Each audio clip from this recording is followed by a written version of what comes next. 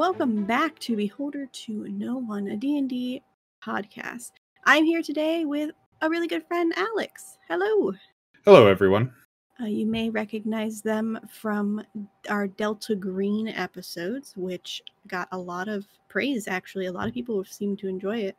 Yeah, it seemed I've gotten a lot of similar feedback, also from our Honey Heist. Yes, you were also in Honey Heist, that is correct. I can't remember last week, so...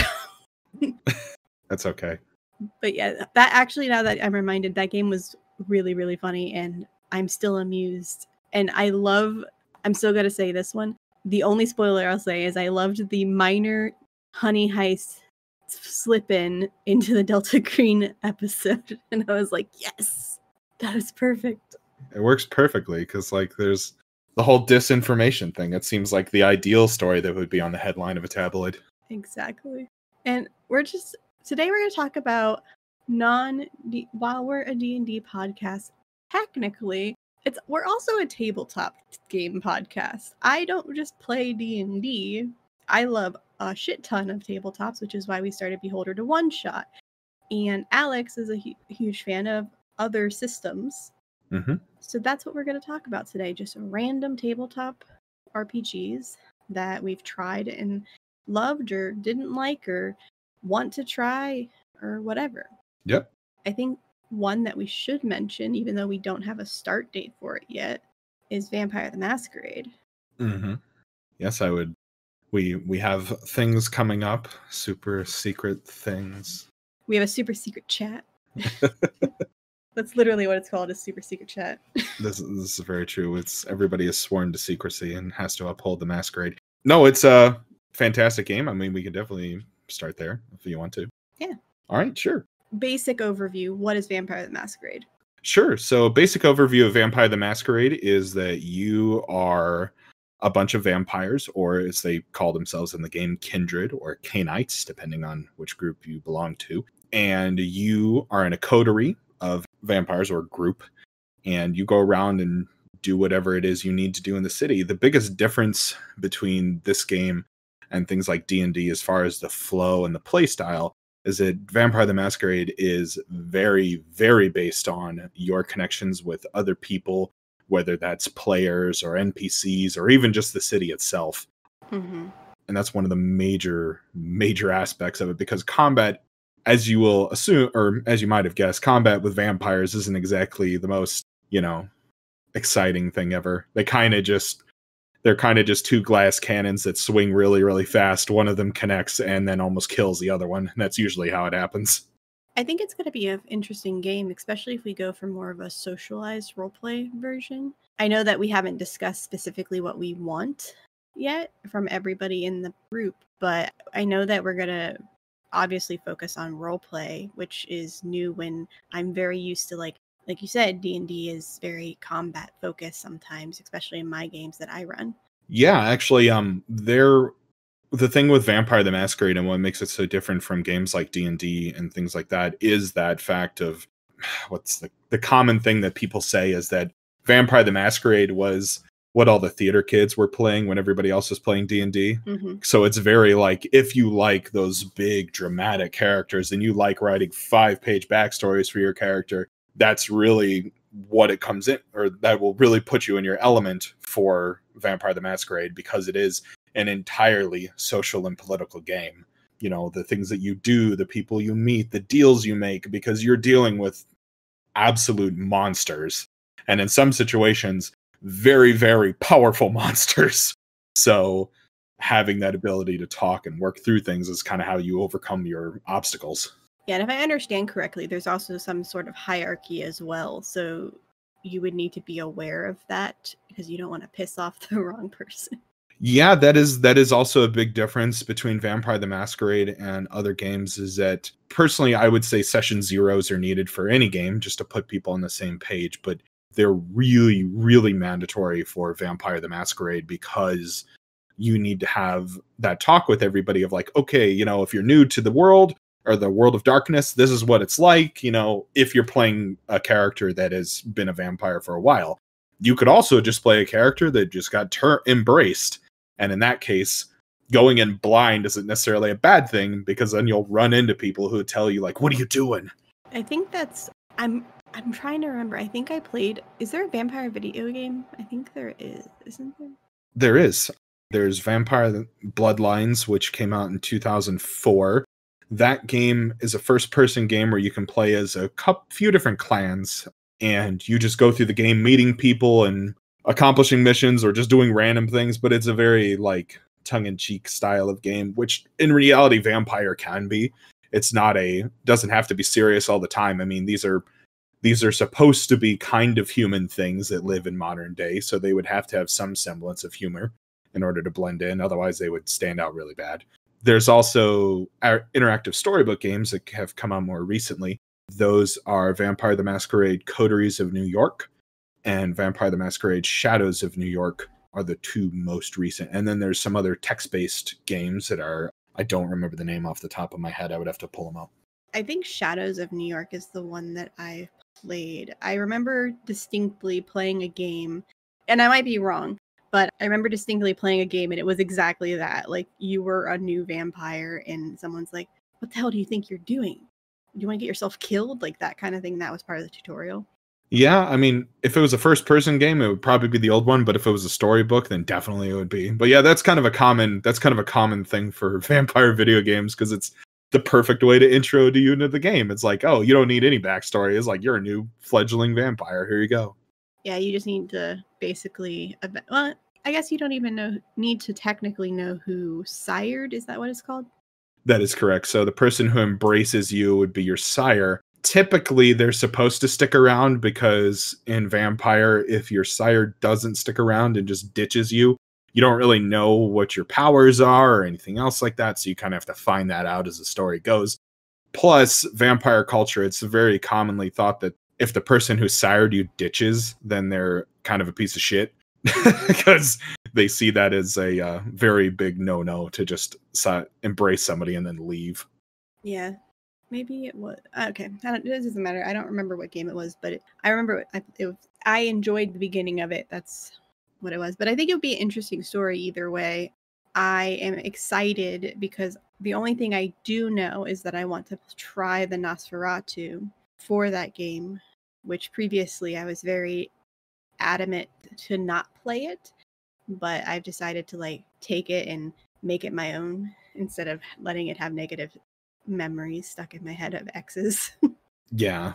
I mean, the wonderful thing about the vampires is that there is a lot of times people will come up with a very common stereotype for a particular type of vampire or a particular clan, but that doesn't necessarily mean you have to approach it that way. The wonderful thing about Nosferatu is that while one of their clan traits is the fact that they are made to look monstrous, there are so many other things, like they're super strong, they're super good with tech, they're super sneaky, like they have all these different things that they do that really expand their character. And plus, like one of the biggest things in Vampire, and the Nosferatu are an excellent example of this, is that when you make your character, you really make human you first, and then you move into vampire you.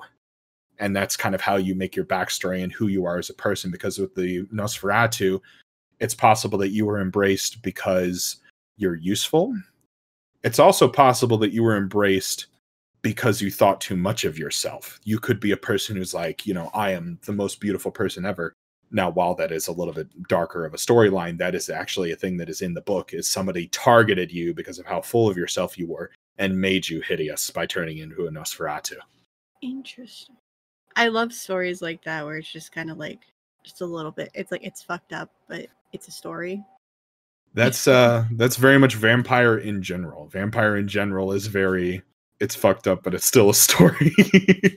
And we're gonna have to, I know that we're toning it down a smidge for podcast format, but I think it's still gonna be a lot of fun, and I'm very, very excited to actually play it. And I know that we're gonna have a discussion soon about session 0. Mm-hmm.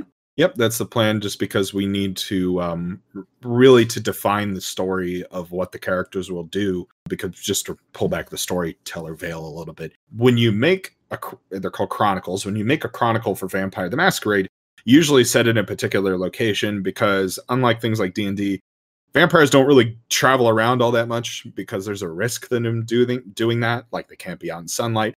Plus, if they just roll into somebody else's domain, they might be really hostile. Also, there's lots of things that want to kill them. So they kind of all stick in the same area. And so when you make your story, you say, okay, this is my area. This is going to be the major players in my area. So members of different clans and organizations. And then what you do with that is then you take the players in their session 0, you give them an intro to the world you've built, and then you allow them to build the party and what that story, how the story is going to be told. Right. Well, I am, like I already said, super excited, but there's dozens and dozens of other games. Mm-hmm. I know that recently we played Delta Green, which you are a huge fan of. Yes, it is easily in my top 3 games. I know that the first time we were discussing the concept of a 4th show for Beholder to No One, and it was like a mix between one-shots, not quite a one-shot, but not quite a campaign, was the original idea. And we're like, oh, well, we'll start with Vampire, and then we'll go to Delta Green, and then we'll go to this game, and then we'll go to that game. I don't know if it's going to go that route. I don't know if we're just going to fall in love with Vampire and just continue Vampire forever and always.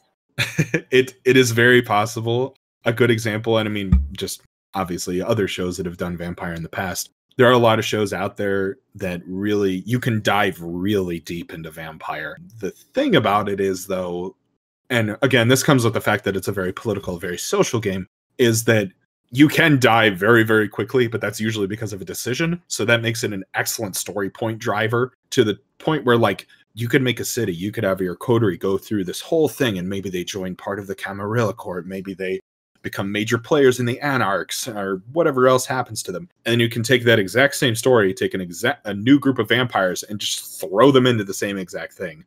And your characters could still be in there, you know, make them be NPCs or whatever or they could be dead. Throw them into this world, and it's that constantly changing and evolving story. But again, that's the difference between like Vampire and something like D&D, where your character in Vampire, while they are very fleshed out, very detailed, very everything, their story is very compartmentalized. So, you know, if you're always going to be in the same city, chances are you're going to hear stories about the vampires in the past.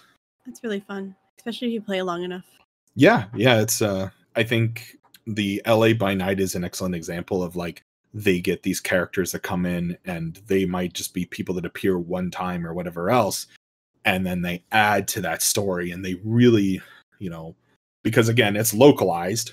So if a person comes into your story, makes a big impact, that ripple effect is going to exist throughout the rest of your story, and it really makes it a really, really cool and really, really fun. And granted, that's not exclusive to just Vampire. You could easily do that in any sort of game. Right. But Vampire really lends itself to that style of gameplay and storytelling. I think any game with like a high risk of death, which seems to be the common theme for the games that you like. Yes. Because Delta Green also has a high risk of death, as like, which when you first explained it was like Call of Cthulhu, but you are hired to do the job versus pushed into the position accidentally or by happenstance. Yeah, the description that I usually give people is, if I can make the comparison, I'll say, have you ever seen season 1 of True Detective? Season 1 of True Detective is basically what you do, which is that you are you're all agents. That's what your characters are called. Thrown into this situation that you may not know everything about, but it's your job to take care of it, to clean it up, to make it go away, whatever else there might be. And that's really what it is from the gameplay perspective too, is in Call of Cthulhu, you could be characters that have a job, but Call of Cthulhu is kind of built on the piggyback of a bunch of, and this is just obviously a dumbed down version of it, but a bunch of archaeologists Scooby-Dooing their way around haunted mansions and things like that. Right. And Delta Green takes that same style of story, but then twists it in the way that you are now these group of people who you have a reason for being there. Your reason for being there is because it's your job. You have to take care of whatever there might be. And also there's a really high chance that you're just going to die because some of the things you run into are really, really horrible. I kind of enjoyed the bits of suspense because it was very mundane at first, like very like agenty, just like, oh, I'm just here to do a job. And I think we talked about this offline before, but there's plenty of spaces where if this was a longer game, it could have been turned against us very quickly when we played Delta Green, just by the way how characters interacted with other NPCs or how we announced ourselves and things like that. And for my character, I was always kind of like on edge a little bit. Like, when is the thing happening? There's a thing. I know there's a thing. And I didn't interact with that way with Dr. Camroth, but I myself was like, there's gonna be a thing. Some point. When is it gonna pop out? Look under the bed. Nope, it's alive. Yeah, I mean, that's one of the things about Delta Green that makes it so unique and so cool, is the fact that, like, and I think that this goes for any game set in a modern setting, which is that there are real world consequences for doing things. So, like, for example, in a game, if you have a character that just rolls in and starts interrogating people and they're like, I'm from the FBI or whatever else, or maybe somebody overhears your conversation and then passes that along to their friends, there are other groups of people working against you that can get that information and use it against you. And that's really one of the wonderful things about settings that are modern, and especially Delta Green, is that the job that you're doing is supposed to be secretive. You're supposed to take care of it. You are brought in for a specific purpose. And usually if other people find out about it, it's bad. So that really opens the door for you to make those situations. Like, for example, in our game, we had somebody who was talking a little bit too much to an old lady. She could have called the cops. Cops could have shown up. Cops could have done whatever. Cops could have hindered the story.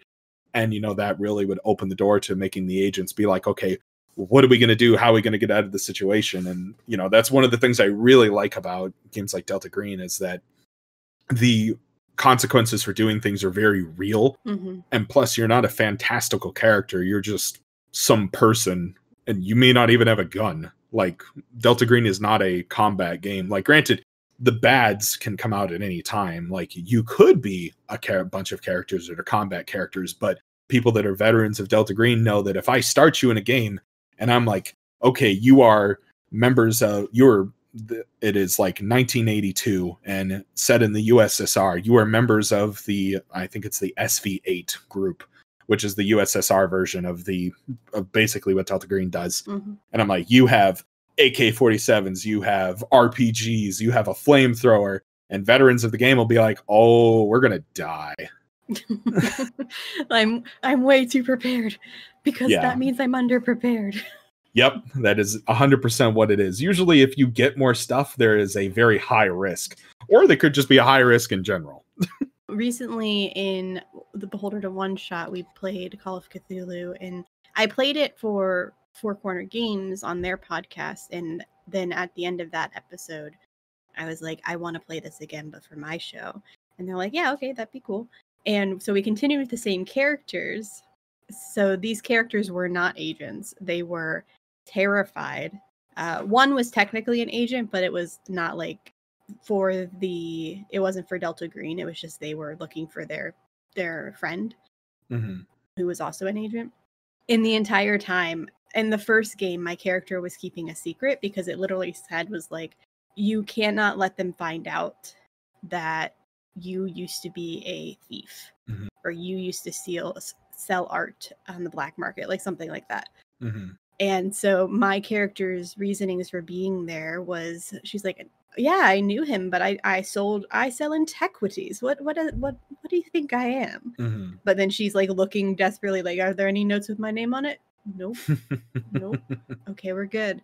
But then when we got to the second game, because I refused to say it on the actual recording, mm-hmm. I told them afterwards, not thinking about it. And then at the second game, they were like, I was like, is there anything that looks expensive?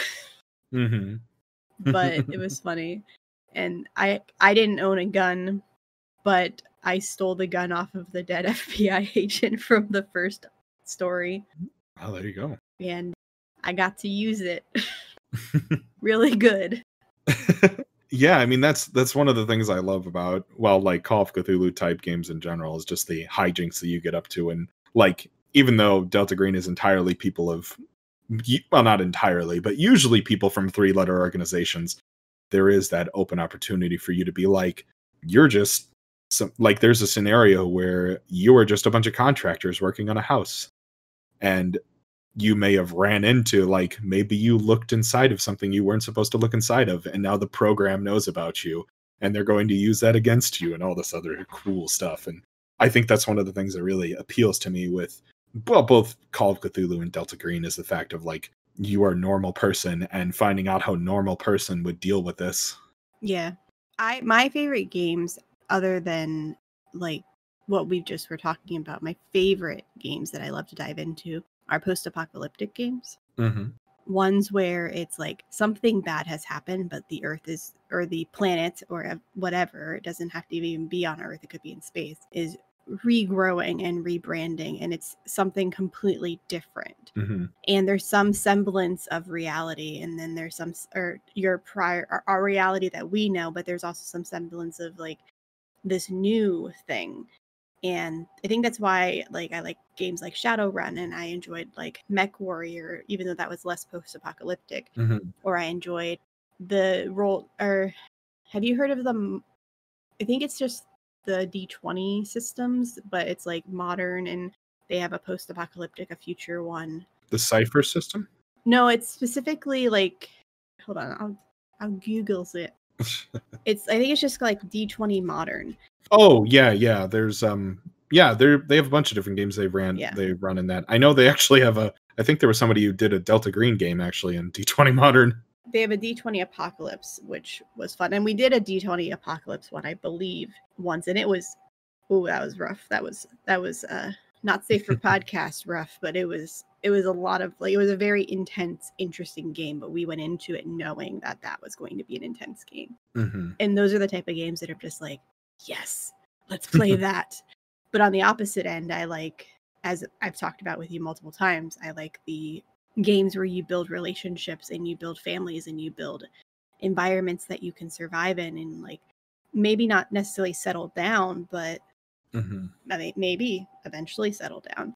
And it's just fun to see what you can get from both sides of that, whether in fantasy or post-apocalyptic or in space or mm-hmm. whatever. Actually, and you mentioning that kind of makes me realize another thing about the games that we've mentioned so far is both of those things are very real aspects in both of these games, even so much as like you were talking about having a character that you care about. In Vampire, you have what are called touchstones, which are literally characters or things or whatever that mean a lot to you. Mm-hmm. And then usually they become targets, or they can become targets. And then I could see that. And then in Delta Green, you have your bonds, which are, and this isn't something we got to explore in the game, unfortunately, but actually in between missions, you're supposed to do vignettes. So like in Delta Green, if you see something really horrible and you fail your, it's called sanity in the game, where I like to use stress or stability. But if you fail on your stability roll, maybe you take some points out of your relationship with, we'll say, your boss or something like that. And then in the vignette, maybe you talk to your boss and your boss is like, hey, how's it going? But then maybe you're just a little bit more short with your boss that time. So you have to like role play out why that happens. Exactly. And I think that that's one of the things that I really like about the games that we mentioned so far, is the fact of like your characters feel a lot more real, in the sense that usually things are not good all the time. Most of the time there's bad. That would have been really interesting with the character I was playing, because we were all playing pre-gen characters, I believe. Mm-hmm. And I was playing Dr. Camroth, and her connections, which I only mentioned one, but hers were her sons and her church. And I just thought of a perfect one if like you see something really messed up, that you just go to church and go, like somebody mentions raise the dead, it's like, raise the dead, you don't want things raising from the dead, how dare you bring that up, and like freaking out in the middle of a sermon. And it just would be kind of funny to me. Not only do you use content or trigger warning things in real life, which I would advise, oh yeah, we should state that with all of the games that we've mentioned so far, there are consent forms that get sent out so that nobody gets put into really horrible situations. Yes. But you should do that with most games, though. Oh yes, like 100%. Unless you're playing with people that you trust already and know. Like I play with friends, and they all know not to bring certain things like dolls into the story. Yeah. But when I play with strangers, I'm just like, yo, heads up. Yeah. This is very unlikely, but please don't. Yeah, I would personally, I would put them in every game that I run, just because it's even something that can change with people. So like, and that's one of those things that a lot of people, maybe it gets brushed over, is like, you could have a person who's like, yeah, I'm totally cool with witnessing somebody getting tortured. and then maybe they have a situation where they don't become cool with that anymore. And like, that's one of those things that I think it's becoming more of a reality recently, is having those safety tools built in and having that be the expectation, which I think is wonderful. And, you know, that's really something that I think will move RPGs forward, is having that common thought process. I think what's funny is, like, I never thought of them as safety tools when they were being used previously to me understanding that was a thing, because I didn't hear the term safety tool until like the last year or so. And previous to that, it was just like, hey, can we skip past this part? Yeah. Or can we fade to black? I don't want to role play this out. And it was just like, yeah, okay. And people were cool at the table. And like, if there was ever doing something that somebody wasn't comfortable with, I was like, can we not? Yeah. And people would stop because it made somebody at the table uncomfortable. Yeah. And that's something that a lot of people do too, because the safety tools can present themselves in different ways. Kind of what you're talking about. There's a system called the X card, which is literally everybody gets a card. And if a situation comes up that you're not comfortable with, you put the card up, and that's a signal to the DM, okay, move along, you know, no longer doing this thing. Yeah, I like the red, yellow, green system that I heard from Victoria Rogers, I believe. Okay. I'm pretty sure that's who it was. She was in if it was not her, I deeply apologize. But someone was in a video with Matt Mercer, I believe, and two of the McElroy brothers, and Austin, and I think maybe Brennan Lee Mulligan. But it was like there were six different storytellers, DMs that are widely known, or maybe it was Satine Phoenix, and they were talking about the red, yellow, green system, which literally for their table was just, you have 3 objects. And I liked that system because it's not always I need you to stop. Yeah. Sometimes it's I need you to maybe veer away a little bit or tone it down, but not necessarily stop. And then sometimes it's like you're having an emotional moment, but you're okay personally. Your character is not okay. And then you do the green card and you're like, yeah, we can continue. It's fine. Yeah. This is the character. Yeah, I think that system, the red, yellow, green system, because what I've also seen is people will just take like a piece of paper and just tape it to the table, and then you can tap whichever one you need to tap. I think that works really well if you're going to be in a campaign setting. I think that the X card is more so born out of like one shots, because realistically you can just, you know, flash, because that's one of the things that I look out for too when I run one shots, is like, okay, I'm going to pick something that's not as graphic as I could be. And, you know, if somebody has an issue with it over Discord, it's a little bit more difficult, but I usually give people a safety word or something else like that they can use. Banana hammock. I actually use hash browns is typically mine. Oh, but hash browns is going to make you hungry. Yeah, but you know, it's fine. It's food. Makes you feel a little bit better if you have to mention it. That's fair. Plus it's crispy food. But yes, it's the next 20 minutes is about food. I mean, that's fine. But I think it's one of those things that a lot of people, as of recent, are becoming more aware of. And especially since RPGs have become a lot more progressive, a lot more inclusive, is people are a lot more, they look out for their friends and stuff like that a lot more in the games and make sure everybody's okay, because like this is an escape for us, and you don't need to be in a situation that makes you feel uncomfortable if you're trying to have an escape. But at the same time, it also allows you to work through really difficult things if you want to. And I think that that's one of the most wonderful things about RPGs, is that, like, even from the basis of myself, if I have a situation where I have a nightmare that really bothers me, like for whatever reason, because it's a reality, I will take that nightmare and I will usually, if it's something I'm like, I could turn this into a story, I actually usually write it down or take note of it somewhere.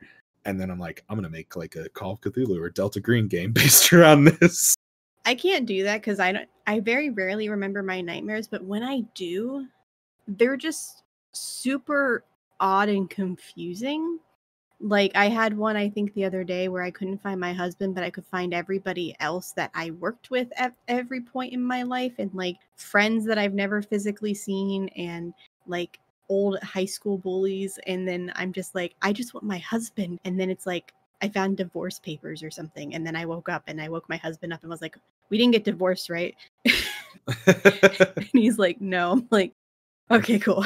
And then I went back to sleep. And that was the end of the story. But it was just like, those are like the nightmares I remember, the ones that are just so fucking ridiculous. Mm-hmm. I did remember like one good dream recently, but it wasn't like something I could use. But it literally was just that I saw my grandfather and he said he was proud of me, and I was just very happy with that dream. Oh, that's wonderful. I was like, thanks, I miss you. And that was it. Oh, that's nice. Remembering my dreams is more, for a long period of time I didn't, and then for some reason I just started remembering them again. But it's I usually have nightmares, which is not very fun, but it is what it is. So I don't envy you. Yeah. So what other systems do you like? You said that Delta Green was in your top 3. Mm-hmm. Was Warhammer one of them? Actually, so that's actually something that my first foray into RPGs in general, which is kind of funny. When I started playing games, it was in high school, and I started with Warhammer 40,000 Dark Heresy. So I didn't even play D&D until way later in my RPG life. It's one of those things that I've been a fan of Warhammer 40K for a long time, and while I more recently don't play much of the tabletop, the stories that you can tell in the worlds and things like that are really fun and really cool. So I've been delving into their more recent releases, which is they have the system Wrath and Glory, which is from Cubicle 7. Cubicle 7 also has other Warhammer related titles. They have the Age of Sigmar one, which is more of like big fantasy characters, like legendary heroes and stuff like that. And that's what you play. And then you fight gods and hordes of monsters and everything else. So that's more of what the Age of Sigmar game has to offer. And then there's also the Warhammer Fantasy RPG, which right now is in its 4th iteration. That's also released by Cubicle 7.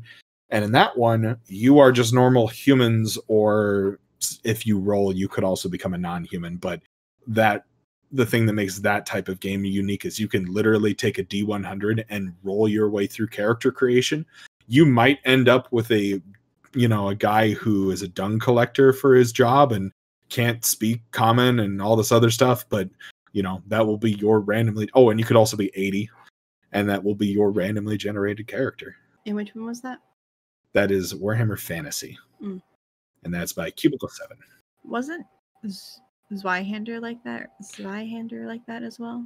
So yeah, actually Zweihander is really why 4th edition came out, because Zweihander brought back that older style of game, because Zweihander is supposed to take and it's not directly, the creator of this didn't directly say this, but the idea is that you take the things that are established in Warhammer Fantasy 2nd edition, which is regarded as one of the best editions, and then streamlined it, and that's what Zweihander became. But Zweihander has a lot of these other OSR elements, or old school revival elements, to it that make it unique and interesting. And it's also a sandbox setting, so you can just throw anything you want into it. So while Zweihander out of the box is made for this low, dark fantasy, there's also, like, they just made a new one, Flames of Freedom. So a more recent title that they just finished the Kickstarter a few months ago is Flames of Freedom, which is taking the Zweihander setting, the Zweihander rule set, and then put it into a setting of like this dark Gothic American setting set in like the late 1700s.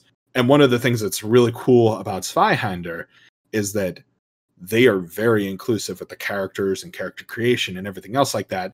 There's not a binary gender system. There's not really anything like that. It's all, you can be whoever you want to be, and that's totally fine in the story. That's cool. Mm-hmm. I am excited to try that game soon. It is going to be in the docket in about 3 one-shots from now. Yes, it should be it can be a really, really cool setting, but I will warn people that it is also very punishing because there's not really a good healing method. So if you get your arm chopped off, your character now doesn't have an arm.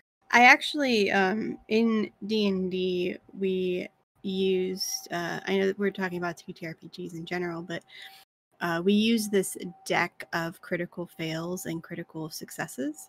Mm-hmm. And I kind of want to buy them again, but also, like, I didn't own them, so I would kind of want to buy them for myself. But also, they were, like, ridiculous. Mm-hmm. My character got critically hit, and we pulled a card, and it basically says, was it melee, ranged, or magic? And if it was melee, it's like, roll a d4. Okay, you lose your right arm. Yeah. And I'm like, but that's my sword arm. You can't just take my right arm. But I really liked the idea of that because it made sense. And I've used in games previously when resurrection happened that there were consequences to resurrection. It wasn't just you're resurrected and you're back to 100%. However you died in game is going to have a consequence. So, like, if you died, my character died from Cone of Cold, so she came back with a vulnerability to cold damage, and she constantly felt like she had pneumonia, which was more flavor because they didn't want to give me like a negative to con or anything. But other players, they died because they had their arm chopped off, so then they came back without an arm. And it was just always thematic to how you died. One character that I ran a game for, he died because he rushed off. He got mad and rushed off and went and fought a party that was too big for him to fight. And then he got killed because instead of running away, he ran up, slashed him, and then left and got critted. So when he was resurrected, his fear was being alone. And that was his negative to the resurrection. So he had kind of like a PTSD almost. Mm-hmm. And the negative was that he would have panic. He had to roll a wisdom save if he was ever alone or could not see his allies. And if he rolled below a 10, I think it was, he started to panic where he would have like disadvantages, but he would still be able to take his turn. But if he rolled a natural 1, he went full-blown panic and he could not take his turn until somebody calmed him down. And it was interesting. Like, we agreed upon it. Like, we discussed the mechanics. So it wasn't just like, here's your new thing. Mm-hmm. And we discussed it, and I based it off my personal experiences with panic attacks and anxiety. And I'm like, is this okay with you? And he's like, that sounds legit. Like, that makes perfect sense for the situation. Mm-hmm. Yeah, I mean, that's one of those things that I really think, and this is becoming more of a thing more recently, is I really enjoy games with downsides. Having PTSD isn't necessarily like a flaw or a downside, but having those, like, you can do this thing, but it comes with this string attached sort of thing to it. Mm-hmm. Because I think that that's a lot more of a real scenario. And that's one of the things that I enjoy, like in most of the fantasy gaming that I've done is through Pathfinder.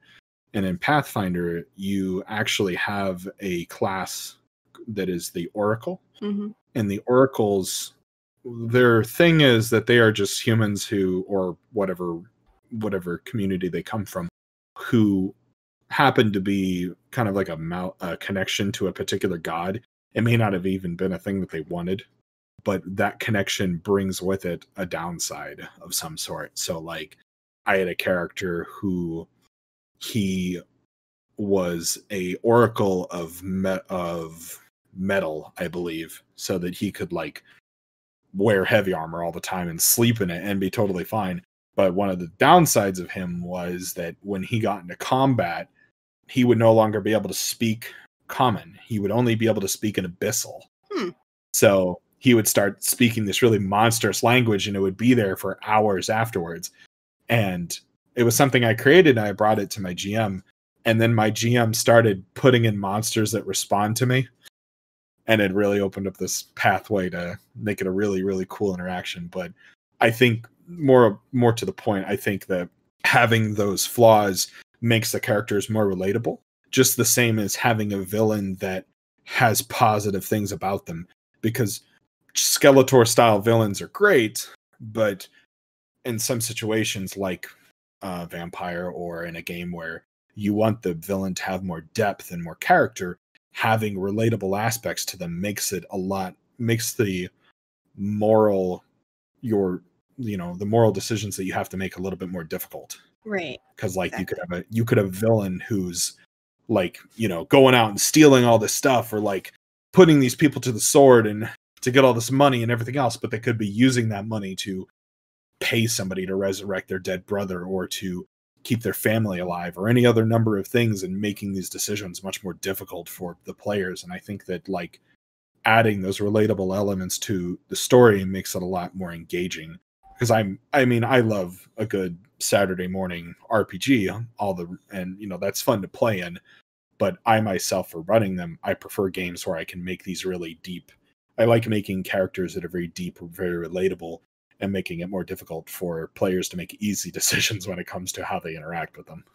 Yeah, and I like playing in games where you have to make a moral decision too, and that like you have to, like, what's right and wrong, but you also are like, if I do the right thing, my whole life will change for the worst. And you have to make that decision. So like I've had to do that a couple of times with characters, and there have been times where my characters had, like, I've actually retired characters in games because the party was going a route that my character would not have gone. And I think it makes the story more fun and interesting when you, not necessarily like it's what my character would do type of concept, but yes, it's like if you're playing a fully evil party, or if you were playing like a chaotic neutral and then you were just kind of like, you were neutral good, maybe, let's say. And y'all get along, you're doing your thing, but then you didn't have to murder that entire goblin family. Like, why did you murder the entire goblin? Well, I wanted their money. Well, let's do it again. And then like the next town over, you did it again. Why are you murder hoboing, basically? And eventually you get to a point where it's like, I don't want to be associated with this. Because you hear, oh, that's the group that just goes and kills people. Yeah, and I mean that's one of those things that I myself I try to steer away from, is those murder hoboing party systems. And I'm admittedly a little bit more vindictive with it when I play in games, because if somebody doesn't tell me that that's their intention beforehand and they just try to do it, I'll be like, okay. Like if I run a one shot of Delta Green, I'll be like, okay, sure, whatever. And then this person will be like, I'm gonna go attack this monster that I see. I'm like, okay, cool. It's a Shuggoth. It's a basically living bulldozer. So you're gonna use your 9mm pistol on it? Yeah, go for it. Okay, it gets to you and it eats you. So I will, like, I have played and do play sometimes murder hobos, so I'm not saying anything technically against it, like, as long as everybody's okay with it. Yeah. But just like if your character doesn't fit with that. But yes, if you need to be like aware of it in session 0 type thing, because there are situations where murder hoboing isn't going to be the answer. Right. Maybe you need to talk this one out. Yeah, and that's exactly it. It just comes down to having that discussion in session 0, because again, there's not like, murder hoboing has a very negative connotation with it, but I mean, in reality, if that's the type of character that you want to play, and if that's the type of character that the party wants to have with them, then cool. Maybe they have this really cutthroat character that they constantly have to watch out for, and maybe it gets them into more, difficult binds in the story or whatever else. And, as long as everybody's on the same page, and it's not, I think that's what it comes down to, is that you don't want something that is ruining everybody else's good time. And a perfect example, I think, of that would be like, in the Vampire the Masquerade game, I'm pretty sure if you just went around killing people, you would get noticed and they'd be like, yo. You would probably be dead within the first day or two. Yeah, it's like, you're drawing attention to us. That's not okay. It's one of those things that in modern Vampire the Masquerade is a more recent development, is the fact of like, the Masquerade is important to uphold because, it makes it so the humans don't know about you. And the reason why it's bad for the humans to know about you is, number one, they could talk, so another vampire could find you, or any other number of things that are out there that could kill you. Or there's also the Second Inquisition, which is just a bunch of human vampire hunters that could be like, did you say there was a vampire? And then you wake up and you're looking at a sunrise and you die. Or they just light you on fire.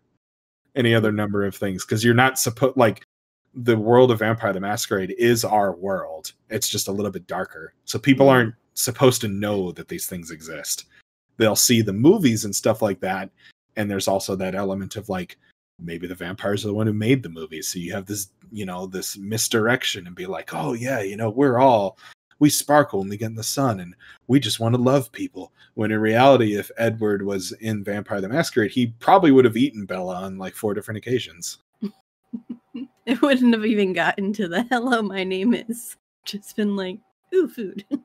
Yeah, there's a Vampire the Masquerade story where that happens, actually. There's a character who she is a Tremere, or I'm sorry, she is a Toreador. And hey, the one I know. Yes. So the character is a Toreador, and she meets another character. And this other character in the story is very big into art and singing and things like that. And this Toreador becomes infatuated with them because the Toreadors love art and they love beauty and all these other things. So they become almost drunk off of it. Mm-hmm. And what happens is eventually the story gets to the point where the characters are together and they're like, oh, it's going to be this really passionate scene. But then the main character just loses it because of course they do. And they just devour this person. Lovely. Yeah. And that is straight up. And that is a very real thing that can happen in the game too. Cause like you could be performing a normal task and because of the hunger mechanic, you could roll your dice and be like, I'm going to use my power to make this guy believe, like, you know, to change this guy's mind so he'll let me pass. I'm like, oh, and you could be like, okay, go ahead and roll your dice. And you have to include your hunger dice because that's an aspect of the game. And you could get a messy failure or a messy critical because of the hunger dice. And it'll be like, okay, you try to change the person's mind and then you just bite down on them in the middle of this thing because, like, one of the differences with Vampire the Masquerade versus other stories that the vampires aren't always in control. Like the person isn't always in control. Mm-hmm. There's also this deep thing inside of them called the beast. And the beast is really what you are. It is the monster that you are. You as a person is just holding that back. So there are times when it just comes out and just does whatever it wants because it's like, I am an apex predator and I'm just going to eat this thing or kill this thing or any other number of things. Have you read the Dresden Files? I have. I like how Jim Butcher did the vampires in his story because there are 3 different types and each type feeds a different way. And I love that concept because it kind of took, and I'm sure he's not the one that came up with this. I'm sure it's been done previous to that. But it's the first time I had seen it. But like there was one family of vampires that feeds off basically sexual desire. And that's the what White Court. Yes, the White Court. So that's what they do. And they don't hurt anybody. They never hurt anybody. They might like overdo it a little bit, but then they take care of them and they make sure to like be sure that the people they feed off of are taken care of and treated well. And then they have these big parties and it's just, it was a very interesting twist on it where the Red Court did other things and the Black Court did something completely different. And it was just really interesting. And I liked seeing or being reminded of the rules and like how political vampires are. Like they have certain rules that they have to abide by. And that if you break, they will do whatever it takes for you to break that rule first so that you're to blame and they're scot-free. Yeah. But yeah. That is also something that carries through in this game too, is the fact of like, because there's these vampiric governing bodies, you could do something that could piss off the wrong person, and then now there's a blood hunt called for you, which is basically the authorized killing of another vampire because it's actually illegal and for most of the groups. But there'll be these things that really drive that forward because in reality, like, they are horrible monsters that could just kill anything. So having that political aspect to them and having that social aspect to them is what drives them forward and also keeps them safe. Yeah, very true. I imagine like the first vampire that was ever in existence is just like, you know what? I need to put some laws down so things don't get out of hand. Because I don't want to just release a bunch of me's out there without rules. Funny enough, that's pretty much how the Vampire the Masquerade story goes. Yeah. to give you a little bit. So the first vampire ever is Cain. So the events of Cain and Abel happen, but instead of God punishing Cain, God instead is like, all right, I'm gonna make you into this super fast person who could do all this other stuff, and like the form of punishment is basically you get to live forever and watch all the people you care about die, and they're gonna think you're a monster now, which is, it makes sense why that would be a punishment. But then Cain went and started embracing the antediluvians and these other people, and the antediluvians are really when you start seeing this. Well, in the 1400s is when you start seeing these forming of these vampires into governing groups, because prior to that they just kind of did whatever they want. And then what that resulted in is like other vampires. Other vampires trying to attack them, but also the original Inquisition just being like, well, time to kill everything. Yeah. Also, they just run into like werewolves and other things. And granted, werewolves, like, they don't actively, they do hate vampires for the most part, but they're not like their mortal enemy that they always seek out. They're too busy trying to kill things that are killing the earth. Another good series is the Mercy Thompson series, because they play on vampires, werewolves, and fae, and they show the political systems of all of them throughout the stories. It's just really interesting because, like, you see the werewolf society the most at the beginning. You see the alpha and what happens when there's two alphas nearby, and how they make that work because of a particular situation.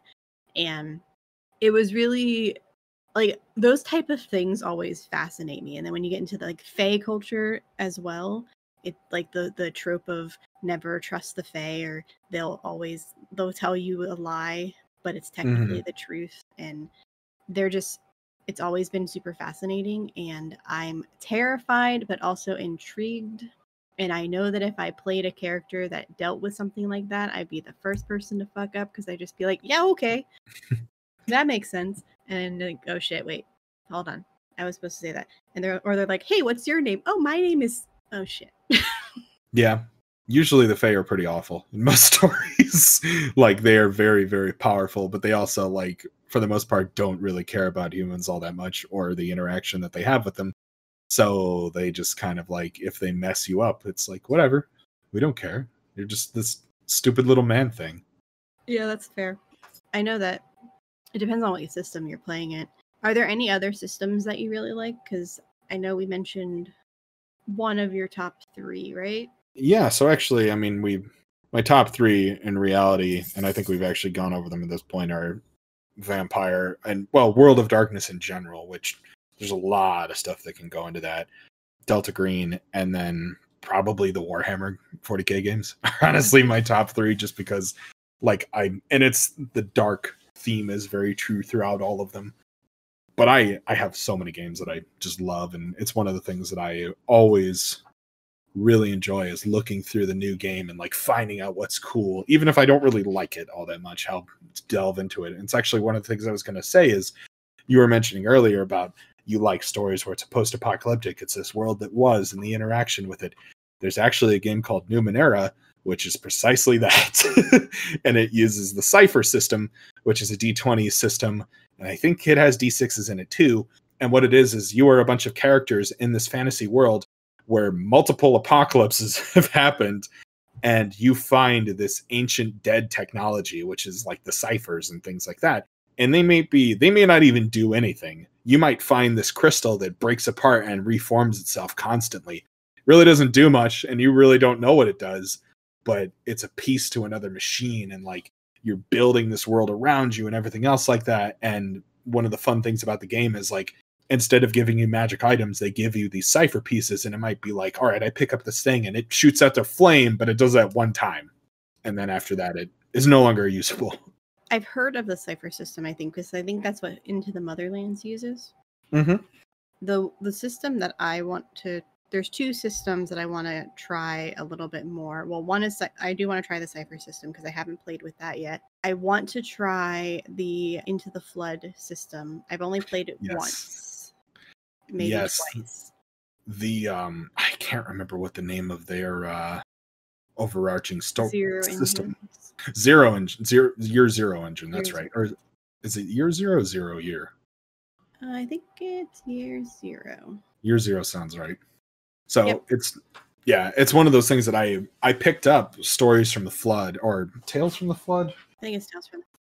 I know there's Tales from the Loop and then the Stories from the Flood. I picked up the Stories from the Flood one just because I thought it would be kind of cool because it has this kind of, and I think Things from the Loop. Things from the Flood. Oh, a session of Tales from the Flood. Tales from the Flood. That's what it is. From the Flood. Yeah. There you go. So it has kind of this Goonies element to it, which is fun to me, and I really want to try it at some point, but I haven't gotten the time to crack it open yet. It's on my long list of to read. That's the system. Well, I don't know the terminology, but they basically let you use their system for free to make your own version. Oh, sandbox systems. Well, I'm sure there's a better name for it, but that's open source. Yes. So GM Table, they use that system, but they use a rules light version that is slightly different. And that's where I heard about it. And I played in a one shot for charity with them where we did Strahd 87, where we were in 1987 Miami for spring break. Ooh. And we ran into Strahd in a club wearing a white suit. The power of It was a really interesting game, and I really liked the system mechanics. But the other system that I want to get to know a little bit better, other than Savage Worlds, which I'm going to start playing soon again, is Power by the Apocalypse. Yes. I've only played it once or twice as well, and I like the concept of the fail kind of, or mixed success and then success. And I liked the concept of, with Monster of the Week, for example, that you come up with the spells. And it's never you can do anything pretty much with magic specifically, but you still have to roll for it. And then you have to come up with the description. Yeah. And that fascinates me. And Savage Worlds does that too. You have a ton of spells, but what it does is up to you. Bolt can be lightning, fire, acid. What kind of bolt? It's up to you. Healing can be a band-aid. It could be holy symbol, a med kit. It's your decision. And I like the customization of that, where in D&D it's firebolt's its own thing, and then you have to take frost, right? Ray of Frost, yes, because I never take that one. But you're limited to that one spell, and it's just kind of but I want to do something different. And the one thing I will say, just really quick, give bards more fucking cantrips. For the love of God, Vicious Mockery, I'm so tired of it. Please. Okay, I'm done.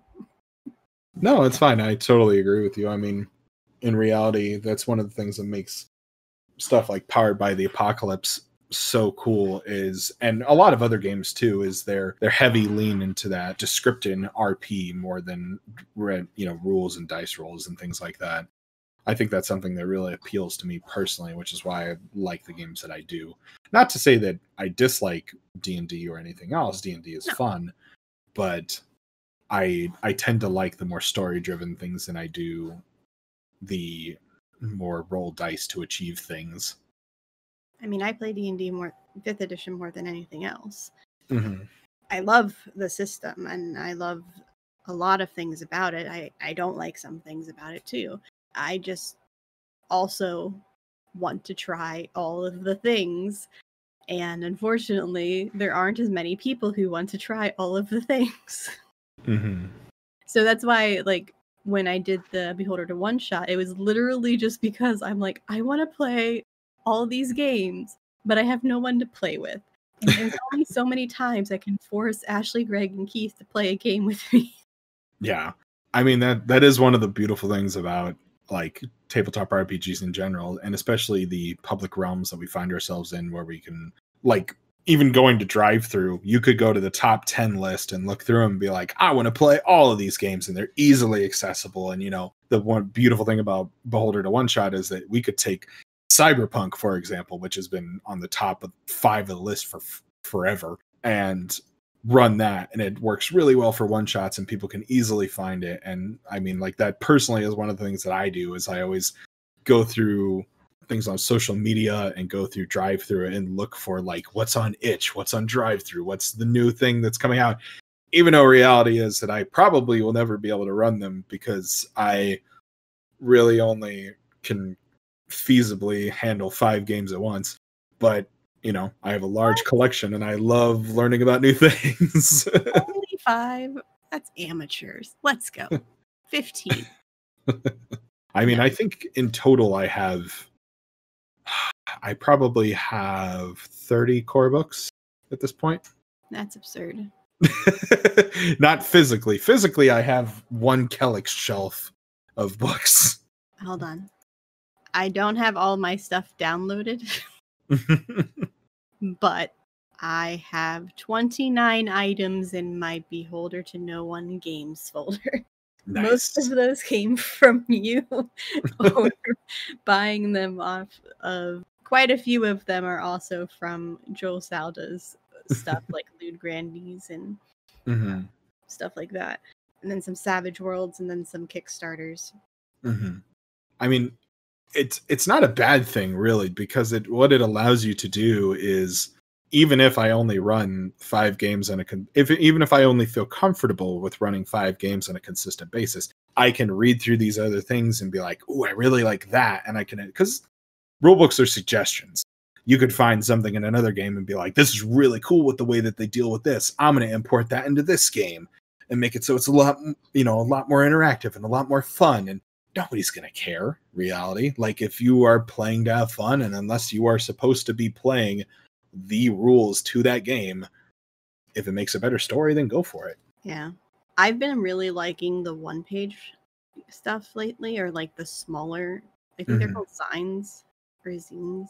Zines. Like, Lewd Grannies was one of them. Honey Heist was another one that was just really funny, and it was just, it's one page, and you don't need to know a lot about it. There was one that I played, and I won't say much about it because it's not out, but I DM'd a game called Rainbow Island, which was super fun. And that's also, it wasn't a one-pager, but it easily could have been a one-pager. One game I do want to try is Tavern at the End of the World, and that's a one-pager. Okay. And, like, there's so many, like, just, like, I have so many games. And then, like, I bought games like, I don't think I'll ever try, like Ex Nova and Beak, Feather, and Bone, that I purposely bought because I was looking for systems that did, like, the town building aspect that I wanted. But when I started reading them, I got really confused, and then I realized that nobody will ever want to play these with me. So I learned. It is one of the unfortunate realities, which is the beautiful thing if you can find games that have quick starts, is you can take, a night, read through the quick start and be like, I probably won't like this. Or I do like this, or any other number of things. And it's, I would have to agree. I really do enjoy the one-page RPGs, because the unique thing I find with the one-pagers is it gets people to make really, really interesting characters and really, really interesting decisions, because there's not that much to it as far as the rules go to determine who you are as a person, or things that you have to remember. Like in Honey Heist, there's 2 stats. And like, it allowed people to be like, I know exactly what I'm doing, and then just go in and be a bear and have fun. And that's one of the things I really, really like about those one-page RPGs, and is that they open that up for people. That's why I like one-shots too, because you can just make ridiculous characters, and it is just a blast. Oh yeah. You don't care. You can just throw everything at it, because you're never playing this character again. Exactly. And that's why stuff like, I'm a huge fan of one-shots, and it's why I like Delta Green so much, is because I can literally just walk in with that game and be like, oh, it's your first time playing? That's fine. Sit down. Yeah, I will tell you what to do. And just, they'll be like, well, don't I have to know about the story? Not really. You could just be an agent who's done this for the first time. Congratulations, you're you. Yeah, pretty much. Yeah, but it's at the same time though, I say that I like games that can be turned into one shots, but Vampire 100% cannot. You need a happy balance. You need the games that are longer where you can get connected to your character and get connected to the story and you feel the emotions and you're just like, don't you fucking dare kill my character. I will find you. No, don't make her cry. What are you doing? Then there's characters where like she runs in full guns blazing and just like shoots everything, much to a particular listener's disappointment. Yeah, I mean it is always good to have that balance of, and I'm now realizing one of those things I'll have to have a discussion with people on is, fall in love with your character, sure, but don't be reckless because they could die. I'm gonna be like the most cautious vampire ever. I'm never leaving my house. I'm going to do everything remotely, and I'm just gonna send people text messages and be like, "Go in here." I mean, that is straight up a character in the video game from 2004. He sends his ghouls to go do things, but the downside is that you'll starve to death, and then you'll go into torpor, and then you'll be asleep for an extended period of time until somebody wakes you up. I'm sure there's a blood dash somewhere, and have food delivered to my house. Depends on if you can eat bagged blood, because it's not a thing that they all can do. No, the delivery driver is the. Oh, I see. That makes sense. Yeah, they go through them really quickly. It's really weird. Turnover rate is atrocious. I like it. I had a character who I was brainstorming a thing, and we made an OnlyFangs where vampires would use the internet to look for, because it is actually a thing in the game that like you're not always just planning on assaulting people. You will find like there are straight up vampires that the way that they have to feed is from consenting individuals. So you'll have a person who you'll be like, listen, I have this blood condition and I just need to like get some blood from you, but it has to go into my mouth. I promise it'll be okay and you'll be okay after. Is that okay with you? And as long as the person agrees, you can drink from them, get sustenance. But if they don't, and you are a character that specifically has to drink from people that consent, you don't get anything. You're just like, shit. Okay. Yeah. You're not worth my time. Next person. Yeah. Rinse and repeat until you get someone to say, yeah, okay. I mean, like, if you think about it, it wouldn't be that weird. There would be people that would be cool with it. Yeah. And I think that that's one of those things that is in the storybook game that is so real, is like when you meet your character for the first time, you're like, okay, well, you look really hungry, which means that you have to go feed. And you go meet this person who's like fully aware of everything that's going on. And because one of the interesting aspects of it is for most vampires, when they feed on somebody, the actual feeding releases a chemical inside of them that is very like what is the best word for it? A feeling of euphoric? Not so much euphoric. It's like a feeling of ecstasy and overwhelming pleasure and things like that, to the point where they may actually seek it out if they remember that it's happened. Interesting. Very, very interesting. Mm-hmm. I am so excited to try that game. Again. It should be good. You also will run into the characters, though, that's a thing, and then you have to stop yourself from killing them, because the only way to get rid of all of your hunger and vampire is you have to kill them. Interesting. Mm-hmm. I'm going to have some predicaments, probably. Oh, yes, I suspect so. But that's okay. I'll get through it somehow. So, I think like we've talked a lot, which is great, and this has been a blast. Yeah, but seemingly some on topic things. We have been on topic the entire time. Thank you very much. I am very proud of us. As am I. Half of the times that we're supposed to talk about stuff, we're like, okay, we're going to talk about vampire, and then I just bitch for 30 minutes. Yeah, it's fine. Venting is important too. So tell the fine folks where they can find you, if you would like. Sure. So you can find me on most social media outlets. My name is at AlexTheDM89. That's at AlexTheDM89. I mostly just post random stuff about things that I acquire, or I repost a lot of other creators just because I like to find people that I enjoy and then blast their stuff out so everybody else can find the cool things. Yeah. And soon you will find them here. Mm-hmm. On a particular day of the week that has not yet been decided, at a particular release date that has also not yet been decided. Undisclosed location, time, and date. Yes. So thank you so much for joining. Yes, thank you for having me. This was wonderful. Yeah. And thank you everybody for listening. Please go give Alex a like on or a follow on Twitter. Also, you can find me on Twitter at Beholder to No One. And you could look on Facebook, but I'm not going to technically be there. So it's not really a point to go follow that. But if you want to give it a like, you can. You can find us wherever podcasts can be found. And if you don't like discussions, well, thanks for listening to this one. If you did like discussions, we have a crap ton more that you can go listen to, or if you want to listen to some of those one-shots we mentioned, I have about 15 out currently that you could go enjoy. We also have an actual play that just released episode 13 called Behold Clearlight, a horror-esque D&D 5th edition actual play, and things are getting real. Real. Really real. Very real. That's all I'm going to say. Episode 15. Whew, the freaking cliffhangers. No spoilers, though. So come see us again, and thanks for joining. Bye! Bye.